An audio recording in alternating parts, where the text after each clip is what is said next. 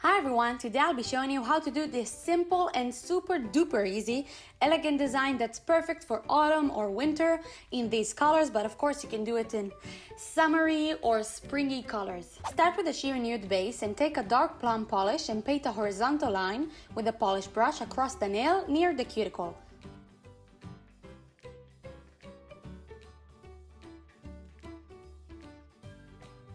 Then fill the rest on the lower part of the nail with the polish. After it dried, add a second coat for a better and a smoother look.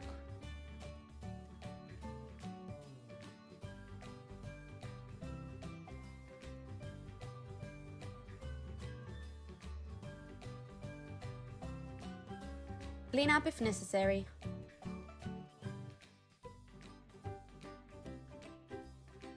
In the space between the cuticle and the plum, add a thin horizontal white line.